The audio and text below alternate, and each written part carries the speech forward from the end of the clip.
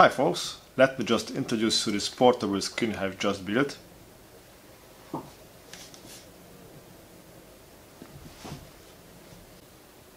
It is an internal battery, so it's portable.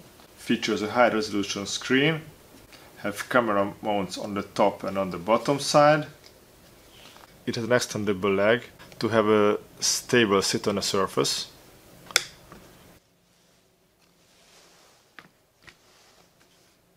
I have included a battery meter.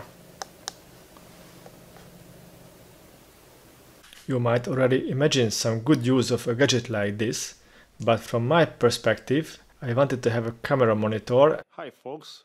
And felt the need for a screen where I can easily set up a test environment for recent hardware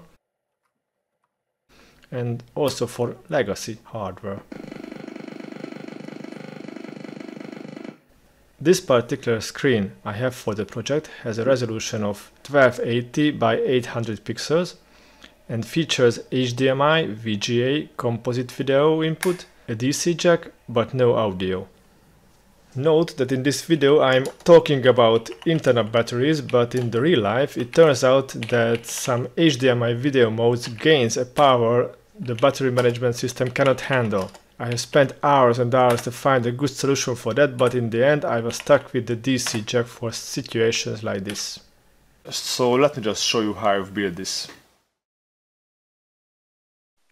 Before the build, I have made a lot of measurements and designed the body.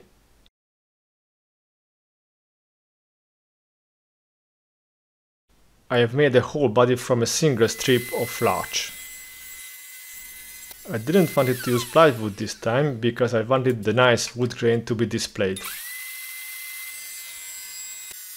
So first I have cut the designated pieces for the backer board and then all the other pieces according to the design.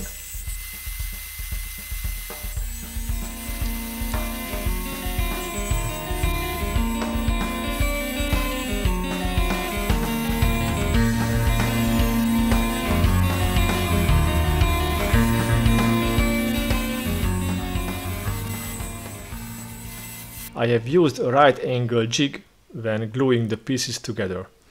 This is going to be the front frame and the sides. I have placed the actual screen in the frame when gluing the last pieces. Of course the screen was well wrapped.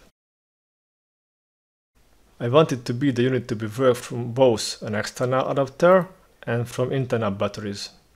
For this I needed to modify the DC plug so that it cuts the internal power when a plug was connected. For that I needed to remove the DC plug and cut the traces from the left connection at both sides of the PCB. The DC plug was then soldered back to its place. The charger circuit, the battery level indicator and the switch was mounted well into the backer board as they will be used actively. A cradle was formed to the batteries. I was started to experiment with some stand designs. This one I didn't like, so I came out with this flip out stand. I already cut a piece of hardwood with a designated length and a bevel at one end. Now I place it on and drill holes for the fishing line. I was very careful with this step. Now holes for magnets are pre-drilled in both the frame and the stand piece. I have realized that the backer board is likely to curve, so I have attached extra pieces here and there, sanding everything smooth. Oh, I have nearly forgot to attach the tripod accepting nut. I have pre-drilled the hole, then grabbed a bigger drill bit for the indentation, then made the final cut for the threads.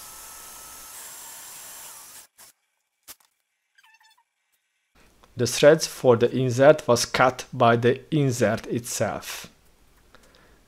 I used a monopod to drive in the insert and repeated the same process for the top mount nut.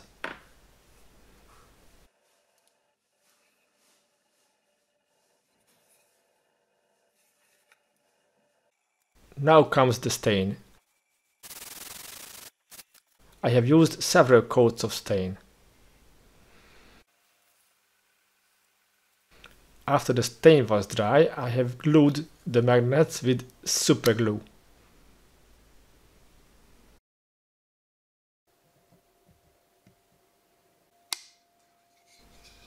As you can see, as the stain was applied at one side at a time, the backer board was bent, but it is not so bad and the screws will bend it back to place. The fishing line was drawn through the holes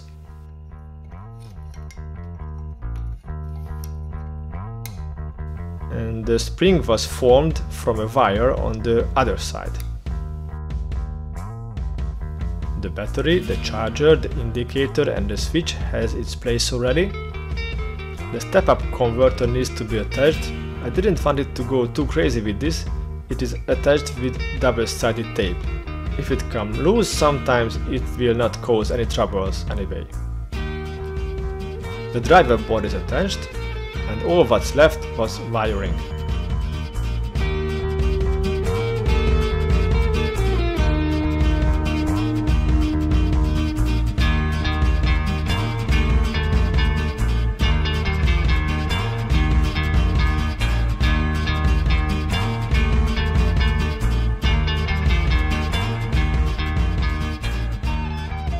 This is the final assembly.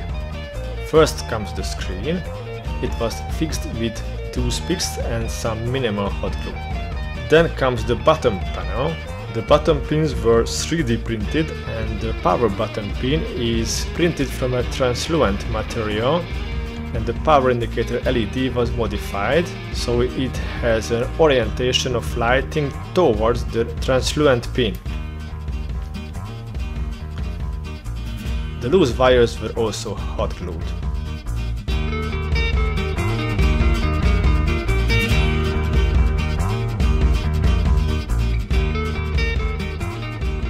Now, a piece of translucent wire was also about to be inserted above the charger indicator LED to direct the light outside the frame.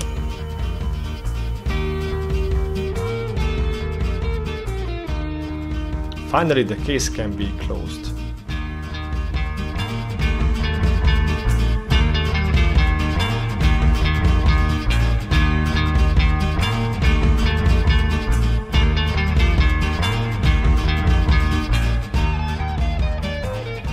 That's all for now. I hope you liked it. Thank you for watching. Bye bye.